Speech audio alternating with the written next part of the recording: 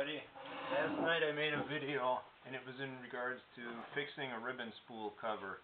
Well, I have decided that glue and that notching was a horrible idea.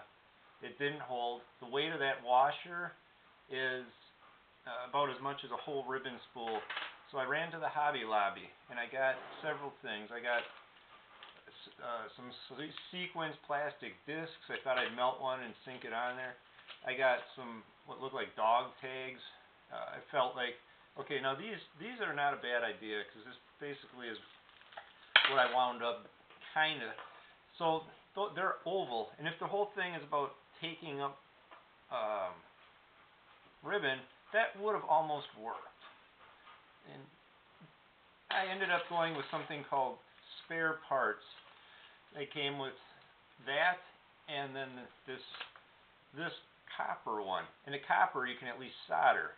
So I took that plate, drilled a hole in it in the center, larger of the diameter of the shaft itself. So if you have, there, you can see from the bottom how that shaft comes through the ribbon spool.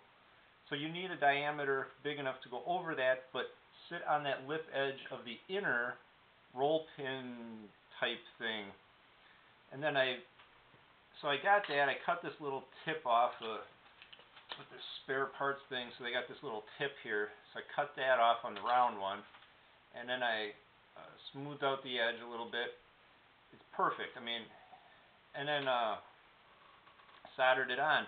And I'm just now filing the solder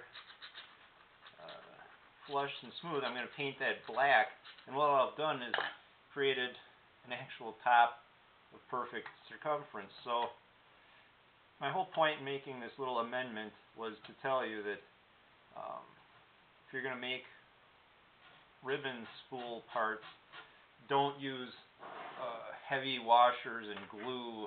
That's not the way to go and all that. But getting something from your hobby store that's solderable that you can put on there, it's going to be stronger to last forever this way.